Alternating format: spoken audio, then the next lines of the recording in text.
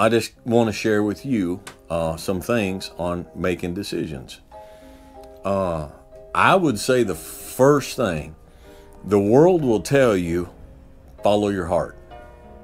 Follow your heart.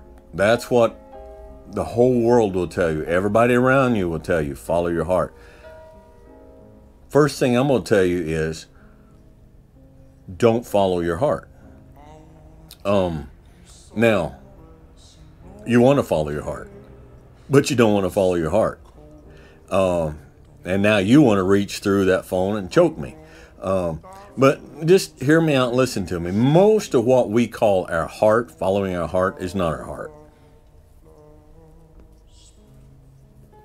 It's our emotions. And when people say follow your heart, a lot of times what they're saying is follow your emotions.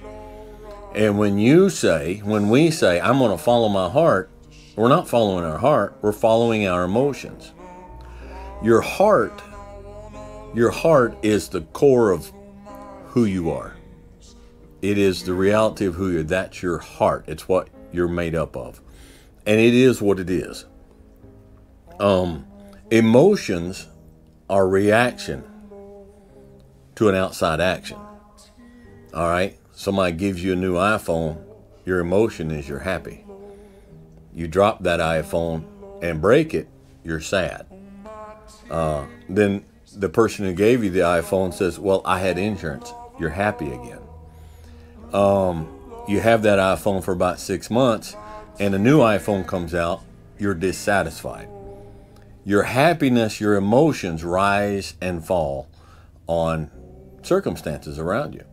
So when you say, I'm going to follow my heart, what you're doing is you're going through life completely blindly reactionary to outside influences. And that's no way to live.